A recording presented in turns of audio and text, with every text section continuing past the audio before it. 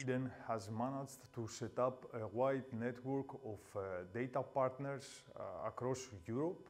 I come from the Institute of Applied Biosciences located in Thessaloniki, northern Greece, where real-world data research has been a little slow. So being the national node for the OHDSI and the EHDEN ecosystem has enabled us to set up a network of data, of real-world data sources, and hopefully attract further research and clinical studies aiming ultimately to support public health and improve public health for everybody.